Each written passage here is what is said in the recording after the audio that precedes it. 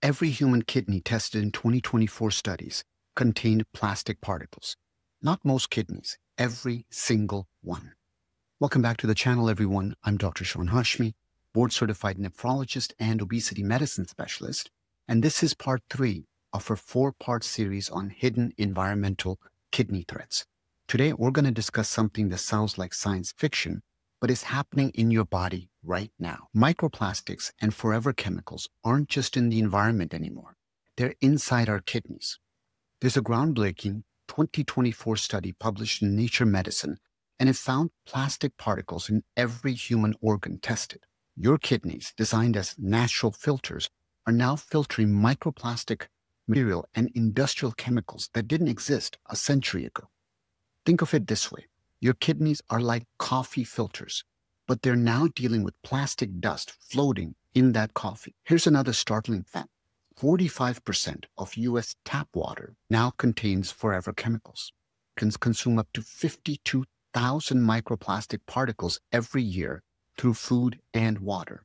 The question isn't whether these pollutants are in your kidneys. They already are. The question is, what does it mean for your health? Let's start with key point number 1. What are these pollutants? Let me break this down simply. Microplastics are plastic fragments smaller than 5 millimeters. They come from water bottles breaking down, synthetic clothing shedding fibers, and package material deteriorating. Researchers have found 66 plastic particles in just 10 kidney tissue samples. The most common types, polyethylene and polystyrene.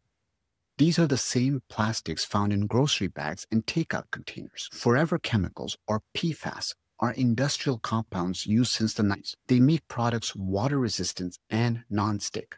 Think Teflon pans, waterproof jackets, fast food wrappers, and cosmetics. They're called forever chemicals because they don't break down. Once in your body, some PFAS stay over 5 years. A recent USC study of young adults found something alarming. PFAS exposure was linked to up to 50% decline in kidney function through changes in gut bacteria. Here's a patient story that illustrates this. Maria, a 34-year-old teacher, came to me with unexplained fatigue. Her routine labs, they showed declining kidney function despite normal blood pressure and no diabetes. When we tested her blood for PFAS, the levels were significantly elevated. She lived near a former military base with contaminated groundwater. Now, this isn't rare anymore. The 2024 EPA data shows that 45% of U.S. tap water contains PFAS. Your kidneys are working overtime to filter these foreign substances, but some particles get trapped in kidney tissue. Laboratory studies show microplastics cause oxidative stress and inflammation in kidney cells. It's like having tiny splinters logged in your kidney tissue, triggering a chronic immune response. The scary part? We are the first generation dealing with this plastic burden. Key point number 2, how they harm your kidneys. The science is becoming clear about how these pollutants damage kidneys. Microplastics act like tiny irritants. When they lodge in kidney tissue, your immune system treats them as foreign invaders. This creates chronic inflammation and oxidative stress. Now, studies in mice showed microplastic exposure led to kidney scarring and dysfunction. In human kidney cells, microplastics increase production of reactive oxygen species. Think of it as your kidneys rusting from the inside. PFAS damage works differently. These chemicals bind to proteins and accumulate in kidney tissue. The 2024 USC research revealed PFAS, it disrupts your gut microbiome. And this reduces beneficial bacteria that produce anti-inflammatory compounds. What's the result?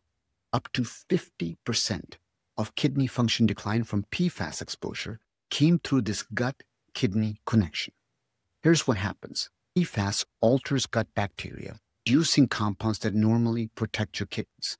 Now, this creates systemic inflammation that your kidneys absorb. And research shows PFAS exposure increases risk of kidney cancer and chronic kidney disease. The PFOA studies from contaminated communities found significantly higher rates of kidney cancer.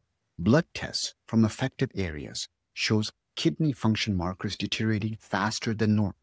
But here's what gives me hope. Unlike genetic kidney disease, environmental damage can be reduced through protective strategies. Remember, your kidneys have remarkable healing capacities when you remove the source of injury. And recent studies show people who reduce PFAS exposure through water filtration had improved inflammatory markers within 6 months. The key is understanding that your kidneys aren't just passive filters. They're active organs, constantly working to protect you from these harmful modern pollutants. The more we reduce exposure, the better the job that our kidneys can do. So key point number 3, what can you do today? Well, here's the good news. You have powerful tools to protect your kidneys. Water filtration is your first defense. Activated carbon or reverse osmosis systems, they remove 80 to 95% of PFAS from drinking water. I recommend checking your local water utility reports for PFAS levels.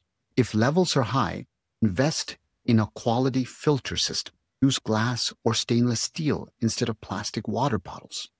Plastic bottles, they shed microplastics, especially when heated. Food choices, they matter significantly. Avoid heating food in plastic containers, microwave in glass, or ceramic instead. Choose fresh foods over heavily packaged processed foods. Seafood selection is especially important. Smaller fish like sardines and anchovies have lower PFAS levels than larger fish. Ocean fish generally contain less PFAS than freshwater fish. Household products, they need attention. Non-stick cookware can release PFAS when overheated or scratched. Consider cast iron or stainless steel for cooking. Stain-resistant carpets and furniture often contain PFAS. Air purification helps too. HEPA filtration, they remove airborne microplastics from synthetic fabrics and carpets. Regular wet dusting captures particles better than dry. Consumer awareness makes a difference. Look for PFAS-free labels on cosmetics and clothing. Support companies that are trying to phase out these chemicals. Even policy support is really important, and it matters. The 2024 EPA regulations limiting PFAS in drinking water happened because people demanded action. And personal testing is available.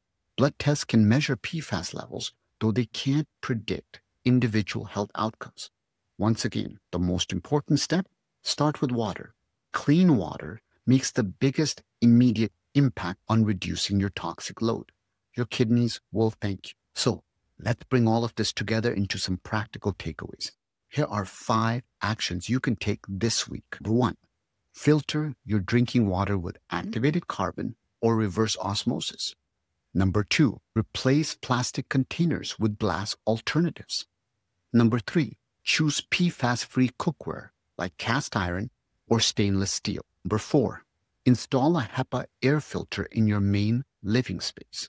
Number 5, check your local water report for PFAS contamination levels. These simple changes can significantly reduce your exposure to both microplastics and forever chemicals. Listen, we're living in unprecedented times where environmental health really impacts kidney health. But knowledge is power. By understanding these risks and taking protective action, you're not just safeguarding your kidneys, you're protecting your long-term health. Your kidneys work tirelessly to keep you healthy. The least we can do is reduce their toxic burden. Thank you so much for joining me on this journey. Thank you for expressing kindness and gratitude to others and to yourself by taking care of your health. Stay informed, stay healthy, and I'll see everyone back in part number 4. Bye-bye.